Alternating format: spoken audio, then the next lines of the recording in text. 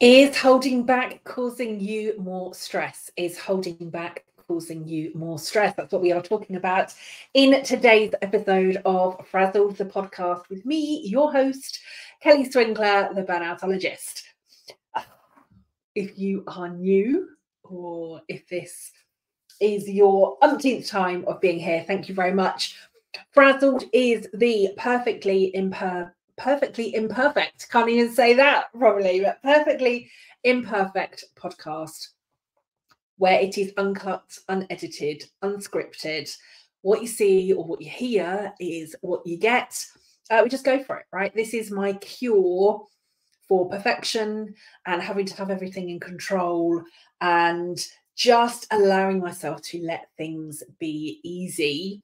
So it really is just as it is, right? Mess or not, stuttering or not, messing up my words or not, background noise or not, this is what we are here for.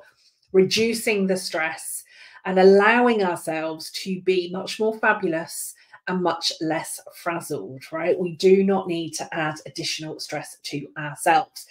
So this is my kind of cure for myself. In terms of doing that. And many of you have said that listening is also helping you too. So hello, welcome to another episode of Frazzled. So is holding back causing you more stress? This might seem a bit of a contradiction to some of the things that we've been talking through over the last few weeks, right? We've talked about being addicted to work. We've talked about rethinking rest. We have talked about me almost crashing. And today I'm talking to you about whether holding back is causing you more stress. So let's kind of place this in some context first. I am a doer, right? I'm a doer. We spoke a lot about this in our Let's Rethink Rest episode. And so for me, I like to get stuff done. Right, I like to get stuff done. I am still somebody that works at a very fast pace. I am still somebody that has always got a lot of things on my list. I've always got kind of big projects. I've always got the next goal. I've always got the next thing that I am working towards. And I rest, right? And again, we reframed rest a few weeks ago, didn't we, when we started thinking about it? Started thinking about rest as ways to restore, right? Restore our energy. Taking rest from what a lot of us that are doers think as do nothing, right? Because as a doer, but for any of us, right? How do we do nothing?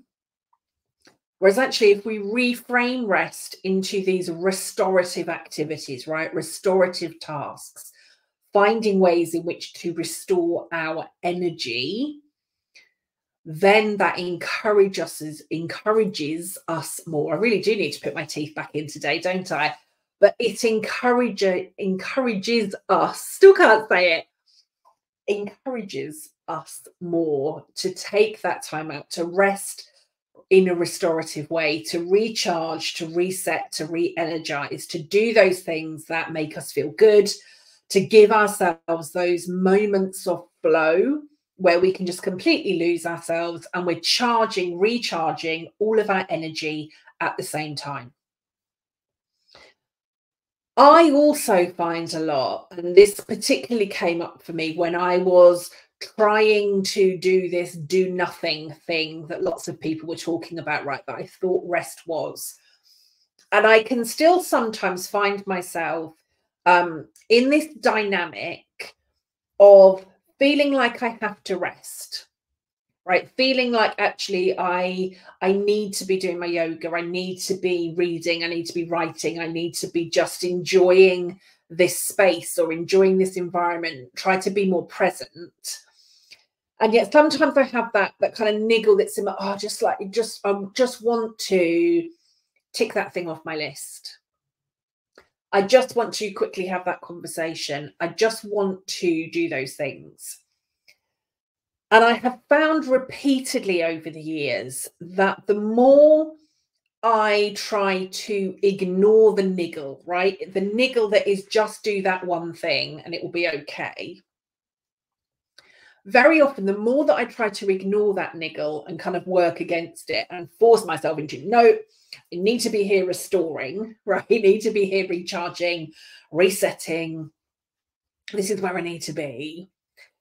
The niggle of, but if I just ticked that thing off my list, right? If I just quickly responded to that email, if I just sent that email, if I just had that conversation, if I just ticked that thing off my list, if I just did all of those things or just did that one thing, then I'd feel better. And so often it is that push-pull, isn't it? Because I can, maybe you are the same, I can find myself getting more stressed and more anxious the more that I try to avoid doing the doing and instead step into that rest space. And this is where we really need to create the balance, right? Because often, I'm sure, I could absolutely still find myself working 24/7, 365 days a year. Right? I genuinely think that is my natural default. Some of that, I'm sure, will have been taught and learned and conditioned. So I'm still doing a lot of this unlearning. I understand and haven't understood for a number of years now that as an introvert, and many people still find that really difficult to believe, either because of my hair or my loudness or my outfits or something, but I'm very, very much an introvert. I know that I need to recharge on my own in my own space, right? Being surrounded by lots and lots of people is not the best way for me to recharge. If I've done big speaking gigs, or I've done big events, even sometimes if I've been kind of running training online, still picking up on the energy of all of those people, I do need at least sometimes a day just to reset myself, right? To have that space on my own. But that doesn't always mean that I need space on my own doing nothing. Right? Sometimes I need space on my own to clear my emails, to process my thoughts, to get outside with the dog, to sit in the garden, to read a book. Sometimes it is recording podcasts or recording videos or planning my week. Right? The space that I need on my own isn't always just, again, restoring, right? Doing nothing in that time. Sometimes it is just that quiet time, right? To process, to think, to hear my own thoughts, to get stuff done, to get things off the list. And I've been speaking to lots of people recently who are finding that inner battle with themselves, right? They're arguing because actually they feel that they would be calmer if they just put the washing on. They feel they would be calmer if they just quickly ran the hoover around.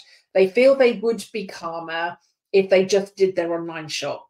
They feel they would be calmer if they had that conversation. And yet they're trying to force themselves into moments of rest with all of this stuff still going around in their head, right? All of the to-do list, all of the things that need to be done. That's causing them more stress, but they're still trying to force themselves into the rest. I think what we need to be really mindful of, and this is going to be individual for each of us. I genuinely think that, right? I think this is going to be different for all of us.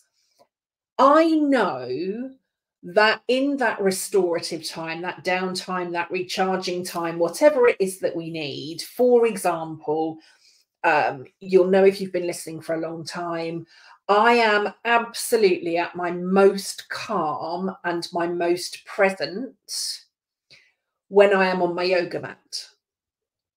Right, absolutely, right? And my yoga mat anywhere. I can be on retreat in India, I can be in my garden, I can be in my conservatory, my living room, my bedroom, anywhere, right? Where it can be a yoga class, whatever it is. But I am at my most calm and most present when I'm on my yoga mat. For any of you that practice yoga, and again, I think something else that we desperately need to learn more of in the West is actually bringing yoga, the practice of yoga, right, into more of our everyday lives. It's not just what we do on the mat, right? The whole premise of yoga is that we bring that learning into our lives off the mat in order to help us. But that's still where I'm at my most calm. Ideally, if I'm outside or on the beach or whatever, that's where it's even more beautiful and lovely and calming. But I'm at my best when I'm on my mat. I also know, though, sometimes before I get on my mat, I need to clear some of my space, right? Sometimes I'm like, I need to clear that stuff on my desk. Sometimes I know I need to clear my emails. Sometimes I know I need to go and put the washing on. Sometimes I know I need to get the dog out for a walk first. Sometimes I know, and I had this last week, because I really need to get on the yoga mat. But we just done, you know, kind of a load of sorting out some of our wardrobes and some of our cupboards and sorting out some old clothes. And I had this kind of huge pile of clothes, literally just like piled up in the corner of my bedroom. I wanted to just do my yoga practice in the bedroom. I knew family were downstairs. I just wanted to do, and I knew I was in a kind of, I need to clear those clothes in order to feel like I've got the right space, the right environment to be able to do my yoga, right? Because I didn't want to be constantly seeing the washing. So I took 10 minutes, I sorted out these clothes, put them into bags, I moved them to where I knew that they needed to go. And then I felt ready to get on the mat. And my focus then was on being on the mat. Now, again, we could argue perhaps I'm not doing yoga right, because I should have been able to get onto my mat regardless, and I should have been able to practice my yoga and focus on my yoga, even knowing that there was this thing in the corner, right? So therefore, you're not doing yoga properly, yada, yada, yada. But I also know taking those steps beforehand allowed me to get onto my mat in the right frame of mind. I wasn't bringing the stress or the pile of clothes onto the mat with me. And I wonder how many of you, when you're in that rest phase, it can be very difficult, can't it, to try to be present if we're bringing all of the baggage with us. And so for me personally, I think sometimes it is, you know, if I'm looking at rest as an activity, right, restoring my energy as an activity, as something to do, knowing that I want it to be beneficial, I know for me that, let's say I'm like, there's this, I don't know, TV series that I want to watch, right? There's this film that's been recommended. I've got a couple of hours to myself this afternoon in the house. I'm gonna sit and watch this film. But I also know if I've got a to-do list as long as my arm, or I've got things that need to be prepping, or I can't force myself to relax, to enjoy the film, knowing that there is all of this stuff. Whereas actually, if I did the stuff, I could then enjoy watching the film. And I say this is about balance because so many of us put off repeatedly our restorative time. And that's not what I'm talking about here. It's important that we take that time for ourselves. But I also think sometimes it's about permission, right? It's about reframing. Like that example that I just gave about my yoga mat and the pile of clothes. I wasn't saying I'm just going to sort those clothes and then I'm going to hoover and then I'm going to walk the dog and then I'm going to have a bath and then I'm going to clean the bath and then I'm going to do the shopping and then I'm going to do this and then I'm going to do this and then I'm going to do this and I'm going to do this. And then it's been 3 or 4 days before I've got on my yoga mat because I've just kept doing. In that moment, I knew with the pile of clothes that needed to have something done with them, I knew by moving them, I would be in a better place for myself to rest.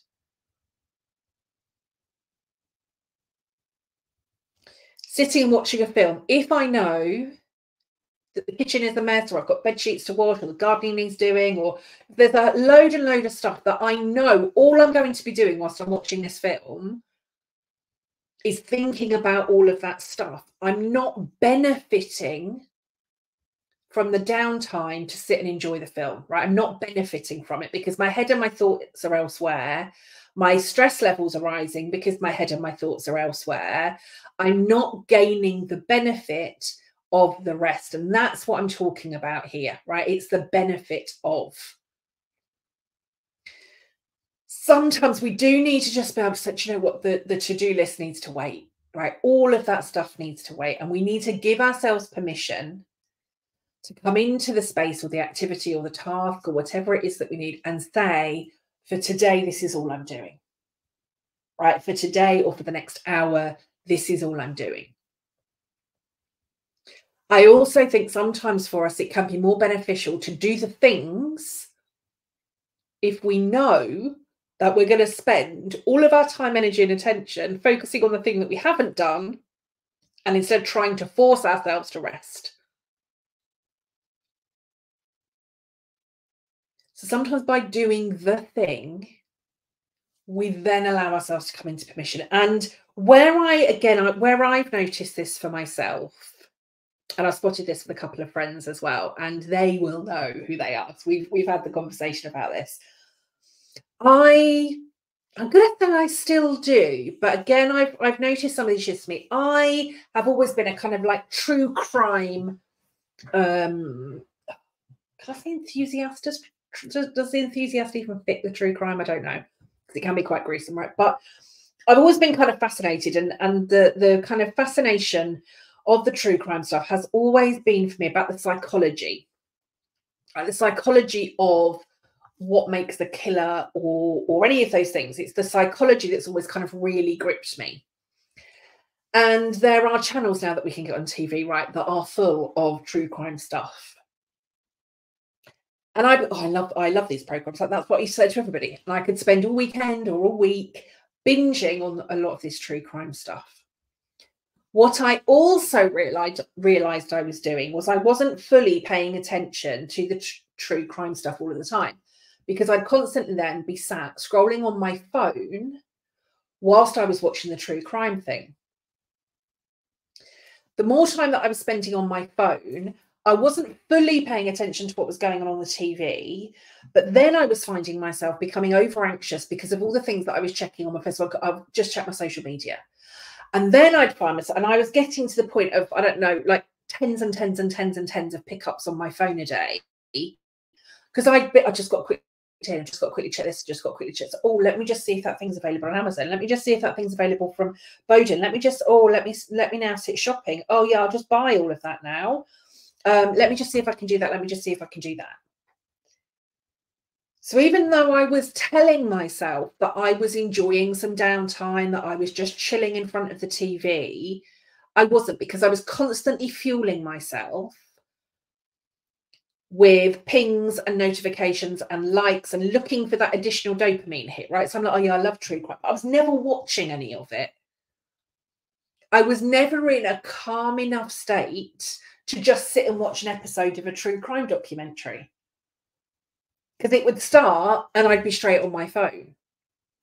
And I think about it now, and I think a lot of that constant phone picking up was almost like a distraction from what it was that I was watching on TV, right? I was trying to avoid what I was watching or hearing by focusing my time and attention on my phone, and then telling myself that I really enjoyed what I was watching.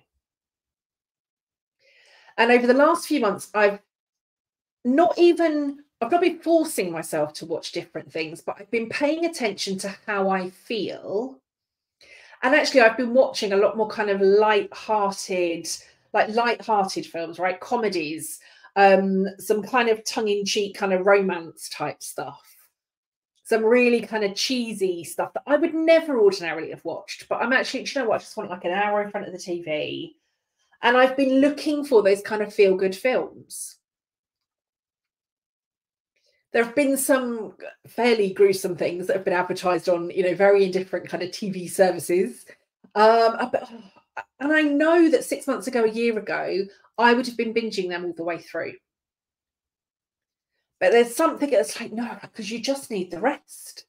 And again, I think it was creating that awareness. I became aware that on the things that I thought were calming me, I was then actually staying stressed because I was spending more time on my phone or feeling like I just need to quickly grab my laptop and do my emails. So I was never fully present in the thing that I would tell everybody was helping me to switch off my mind and allow me to feel calmer. So there's a kind of different kind of things there, but I wonder if that is the same for you. Are you trying to force yourself into a space of rest and then keeping your stress levels really high because you're stressing about everything that's going on around you, or you're constantly doing, I'll just check my emails, I'll just send that message, I'll just do my online shop, I'll just buy this, I'll just buy that, I'll just check, I'll just, and never actually benefiting from being present enough to be in the moment.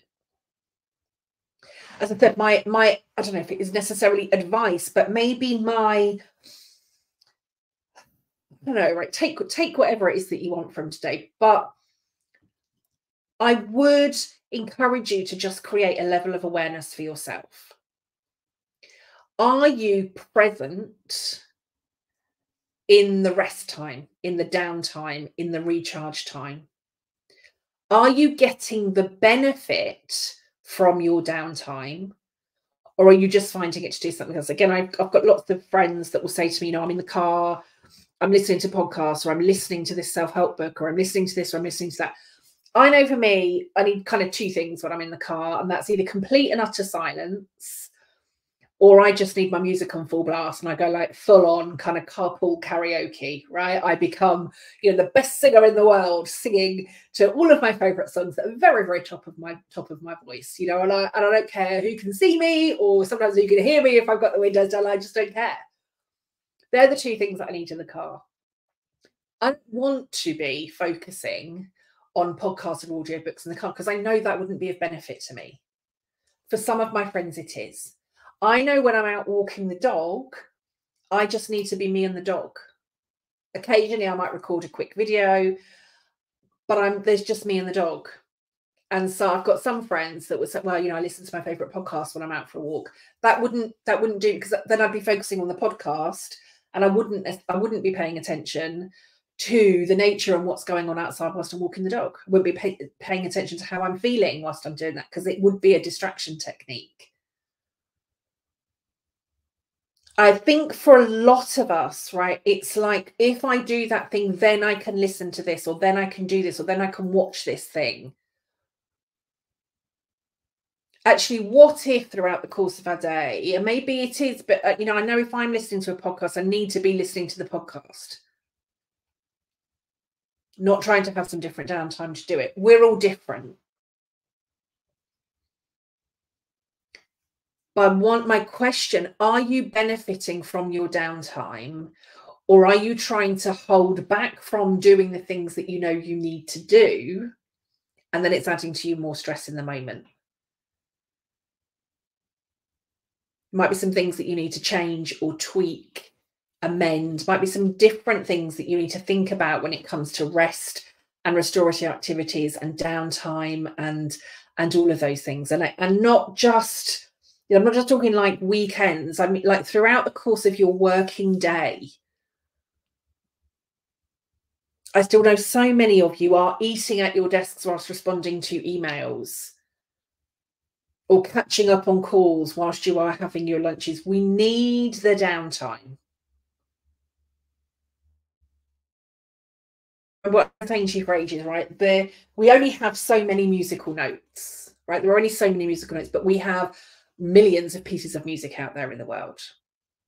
And a lot of it, of course, is the composition of the notes, right? The order in which the notes are played, the consistency, but also the magic in the music that we listen to comes from the pauses in between each of those notes. Without those pauses, for a lot of our favorite songs, for a lot of our favorite pieces of music, they wouldn't have the same impact. They wouldn't have the same power. They wouldn't have the same message. A lot of the time, the power comes from the pause. And if we can all learn to create more power from those pauses, then hopefully we can also stop creating ourselves more stress when we feel we need to hold back We can create more calm in those moments that are for rest and restoring and recharging. I'm going to leave you with that for today. The power is in the pause. I will be back with you again. Have some of those pauses, and I will be back with you again soon. Take care for now.